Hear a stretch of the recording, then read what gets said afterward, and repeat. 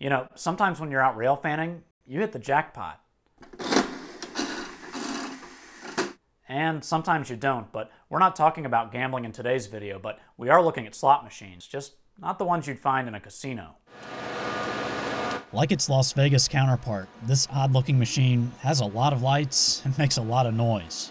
It's called a self-powered slot machine, or SPS, which seems like a fitting name. GREX on the front and sides stands for Georgetown Rail Equipment Company. It's now a part of Loram. Right now, the machine has a pretty straightforward job. Unload cross ties along Norfolk Southern's main line in Metro Atlanta. Now keep in mind, this is a busy part of the Norfolk Southern system, and they often have a limited amount of track time to get work like this done. They had already set out quite a few ties before they had to pause and let this train pass by.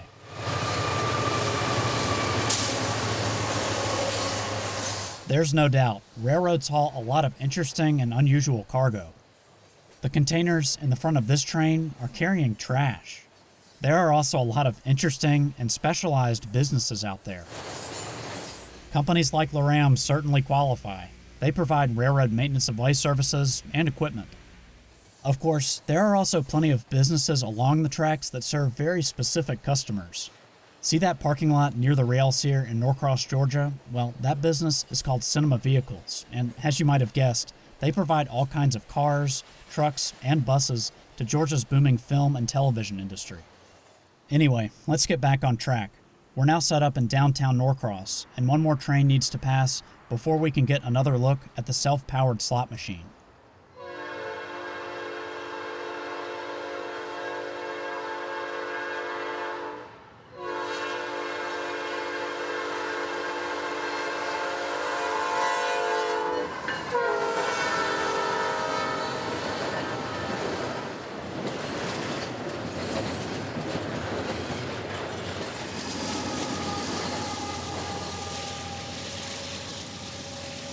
Now, the slot machine was not moving all that fast today, and it was pretty easy to chase.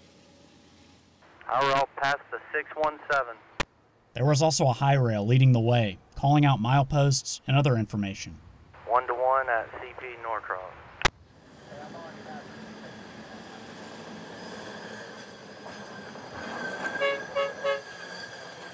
Next up, the main event, and they were making a whole lot of noise for these crossings in downtown Norcross.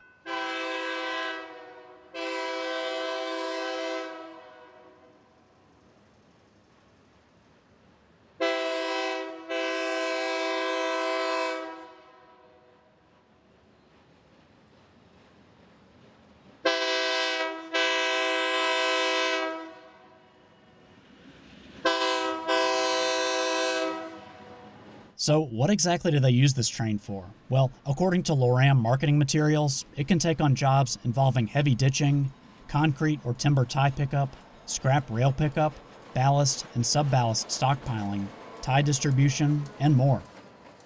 Oh, and what's the story behind this odd-looking locomotive? Well, according to those Loram marketing materials, it can travel up to 55 miles per hour and can be wirelessly controlled so a single operator can run it. But today, there was someone in the cab and in the excavator. Now, I'm not 100% sure what the heritage of this locomotive is, but it looks like it was made from an old electromotive Jeep. Unfortunately, we didn't really get the full slot machine experience today. The train we just watched was using old gondolas that have been relegated to maintenance of way service. These things are classics, with reporting marks from old railroads like Penn Central and Conrail. But the real selling point of the full slot machine is its specialized cars. They're basically articulated gondolas that don't have end bulkheads. This allows the excavator to travel the full length of the train on the floor of the cars. Now, the excavator we saw on the train today moves on top of the cross ties that are loaded inside these old gondolas.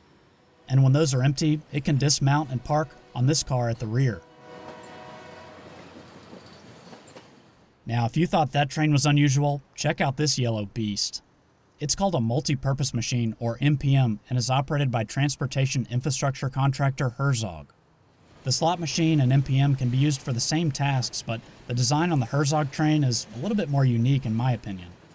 The excavator here rides on rails built onto customized well cars. This thing also has cabs on both ends of the train. Anyway, back to the self-powered slot machine. They really put it to work during the first half of July 2022. It unloaded ties all over Metro Atlanta on Norfolk Southern's line that goes to Greenville, South Carolina. Eventually, a gang like this one will move in and start installing them.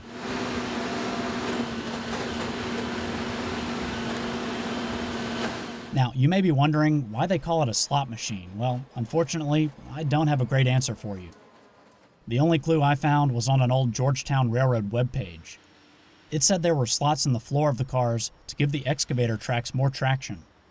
But despite its funny name, ultimately, the slot machine is just another example of how the folks who work on the railroad get the job done. You may recognize the company Loram that I mentioned in this video. It's well known for its rail grinding trains. I actually saw one of those recently, so you can expect a full video about that coming really soon. But for now, as always, thanks for watching, and I'll see you next time.